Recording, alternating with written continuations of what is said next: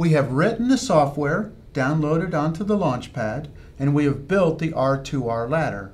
Next, we're going to debug it. What we have is one channel of the logic analyzer connected here to the DAC output. And we have a second channel of the logic analyzer connected to the heartbeat. And now let's look at the output of the DAC when we push the button.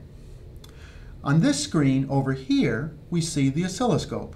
The orange is the DAC output, and the blue is the heartbeat. So I'm going to press the switch, which should cause an interrupt, which it's being interrupted by the systic, and we're producing a sine wave in response to it.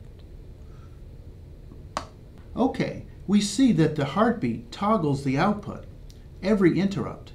And so we can see that each time we get an interrupt, a new value is output to the DAC.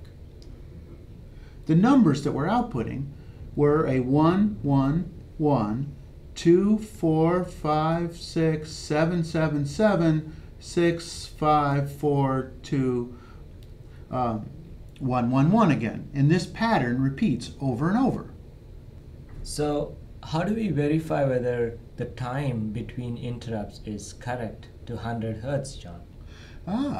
That's fairly easy, because all I need to do is measure the time here to the time here to see that my system takes approximately 10 milliseconds to generate one waveform.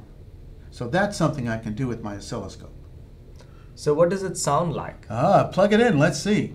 So let's plug it in. So we'll plug in a speaker to our DAC, and I'm gonna play the sound. Ooh. And it sounds like a 100 Hertz. 100 Hertz. So if you play around with this, we could get something more fun. That's what lab is for. All right. Your turn.